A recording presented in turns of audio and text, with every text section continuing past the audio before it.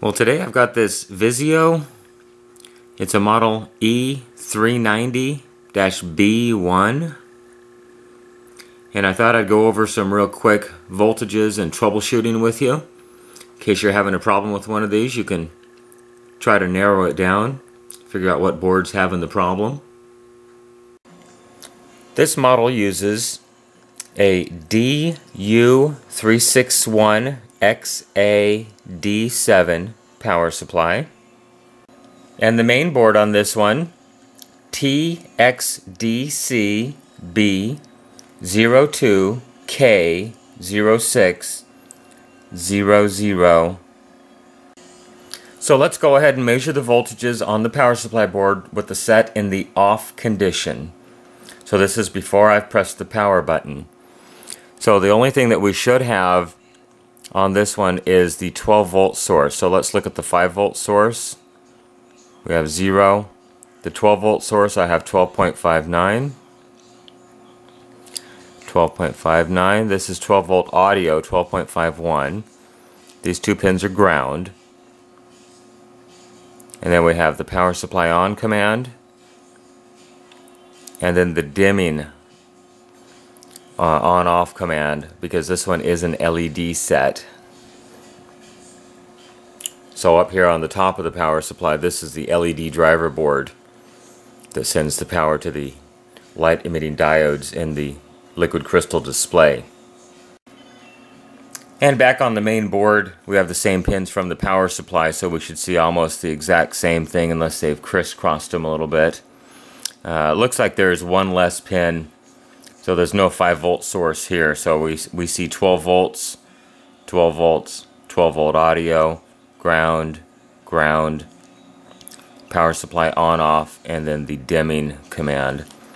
So let's go ahead and turn the set on first of all, and we'll look at the voltages. First I'm going to start with my probe on the power supply on off command, and I'm going to hit the power button in 3, 2, 1. As soon as I press the power button, we see it goes up to 4.87, so effectively 5 volts. Let's take a look at the dimming voltage. I'm over here on the power supply right now. It's it was 3.6 and it's dimming down. So that voltage controls the backlight brightness, and that's the bottom pin right here, same as the bottom pin on the power supply. So let's start on the main board. This connector right here is the connector that runs to the keypad, which is actually only one button on this set, as well as the remote control receiver. So the very top pin is the 3.3 volts for the remote control receiver. And now the next pin is the remote control receiver output. And so if I press one of the keys, you can see the voltage kind of fluctuate around there.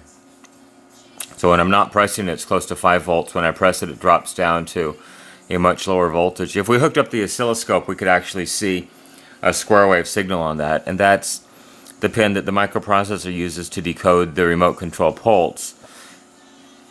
Now, we've got 3.3 here, and this is with the set off again, so the set is not turned on.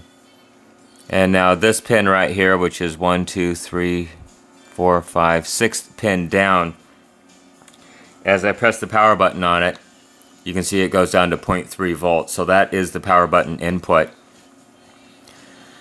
And unfortunately, I don't have a service manual on this set, so I cannot tell you what the rest of the pins actually do, but I can just give you the voltages.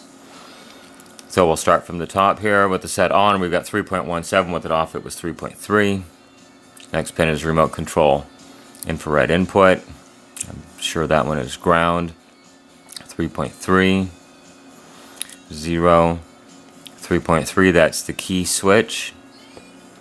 And we've got 2.96, I can't tell you what that one does, unfortunately. 5 volts right there, 2.86, and 0 volts on that one. So this one may have some kind of a infrared blaster in there too to control a cable box, possibly with one remote control. A lot of the new sets are doing that, as well as it's a possibility it may have a Bluetooth enabled remote control receiver in the front of the set as well. So with the set off, let's take a look at some voltages on the main board.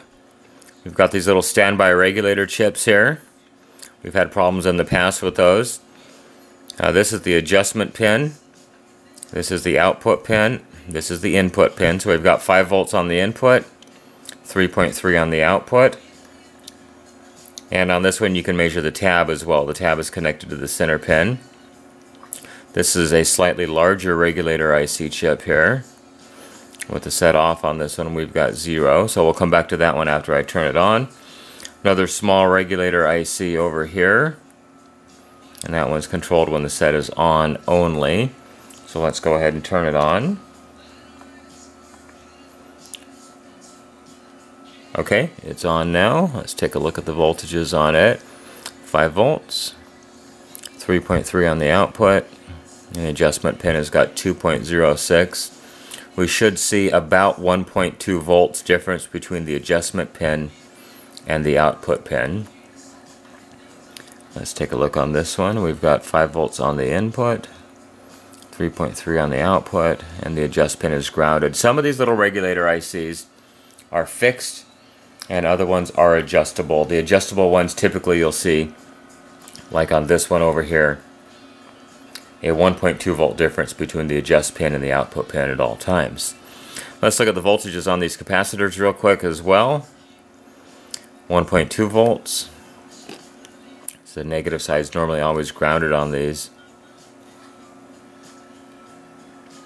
5 volts. 3.3. 12 volts. These are very hard to get to, so be extremely careful. There's a heat sink right in the way here. 12 volts on that one. 12 volts on that one as well. One over here by the tuner. 3.3 volts on that one. Now this is the audio portion of the set. This is where the audio 12 volts goes to these capacitors. It's a digital audio amplifier. And so what you'll see here is the output coils to smooth the square wave back to a sine wave for the speakers to actually use. So normally one side of one coil will connect directly to the speaker line itself. So as you can see, there's 6.16 volts on the speaker line itself. 6.16, 6.17. So if you're having a no sound issue, you might want to look at this. And the output of these should be about half of the main power supply voltage. So we've got 12.5 volts right there. So about 6 is approximately half of the 12 volt supply. Very hard to change these audio chips. It's on a little tiny heat sink. And once again, it's a digital amplifier, so it's a pulse width modulation type amplifier. Now let's just take a look real quickly at the Lvds cable. This set does not use a timing controller board per se. It's all built onto the L.C.D panel, which on this one appears to be part of the main set itself, which is becoming the trend on these newer TVs. So we can just take a quick look at some of the voltages over here. We have 12 volts on the first lower pin, and it's a black lead. It's probably the main VCC supply to the L.C.D panel. Take a look in the corner. Yeah, all these are 12.5 or 12.5 volts. These 4 pins over here. So that's the main power supply, it appears. The rest of them are going to be clock and data lines. If you had an oscilloscope, we could look at them. We could actually see the digital video signal go into the L.C.D panel. We've done that on a previous model, so you might want to look back in my videos and you can find that one. See what the waveform should look like if you wanted to look at an oscilloscope. But if you're having a no video condition, you just might want to look to make sure on these pins over here, they're all black. You want to make sure you have ground, 0 volts on those. You could even take your ohm meter and look, and you should have pretty close to 0 ohms on that one as well. Make sure you have your 12 volts over here, and then you could probe the other pins. Like I'm seeing very close to about 1 volt on these things, so make sure you're in the volt position. Let's take a look down here and see if we get anything different. They're all very close. It's a LVDS's low voltage differential signal. So you've got 2 lines, a positive and a negative. and they go opposite directions, which is the differential. The timing controller or the L.C.D panel has a comparator. It looks at those two lines and it figures out the differential between them, and that's your digital data signal. Okay, so let's take a look at the LED portion of this set real quick. Keep in mind on the power supply, when you see the shaded area that runs right through the middle of the transformer, that separates the cold portion of the set to the hot portion of the set. Let me move this back a little bit so you can see a little bit easier. So the hot portion of the set is connected directly to the AC line on this side. So all of this side of the circuit board in respect to your AC line, your AC main input, is hot, which means virtually anything you touch over here it could be a shock hazard to you if you're touching a live or a neutral lead, a neutral wire. If you're standing bare feet on a concrete floor and you accidentally touch anything over here, you could damage yourself, could get shocked. So the shaded area is what differentiates the cold side of the set. And now the cold side of the set is grounded to common ground, which is like the jacks on the main board. The ground portions up here on the liquid crystal panel, these little tabs, are grounded to the L.C.D panel, as well as where it's labeled ground over here, it's all tied to common ground. This side's all tied to hot ground. So just be very careful on these power supply boards, and learn, if you want to make a measurement, a voltage measurement over here on the hot side, you must be on hot ground. If you make a measurement over here on this side, you must be on cold ground.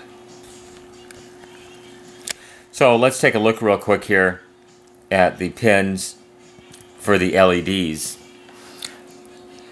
So a little description up here just is labeled LED1, LED1. And I'm seeing about 2.2 volts on those two pins. And it's pin 6 and pin 5. Pin 4 is no connection. Pin 3 is no connection. There's actually no wires connected to those. Now we've got pin 2, which measures about 34 volts. And pin 1 is 34 volts as well. So let me shut the set off real quick here. And we'll take a peek. Okay, the set's off. The voltage is draining. I'm going to turn the set back on real quick. And what I wanted to see was, does the voltage ramp up, as in pulse width modulation, or does it stay pretty steady? And it does stay pretty steady, 34 volts. The other one's staying 2.5, 2.3, 2.2. So this one does vary a little bit as the brightness changes. The LED1 pin varies with the dimming command down here, which is 3.6 volts right now. Well, I hope you enjoyed this little video on the troubleshooting and voltages that you should have on your Vizio E390-B1. So with your help, we can keep these things out of the landfill, out of the recycle bin. I appreciate your views, your comments, your support. Can't get back to you as much as I would love to, answer all the questions that you guys post, but I appreciate you following me. Remember, you can follow me on Twitter at NorCal715 as well. Everybody have a great day, and we'll see you later. Bye-bye.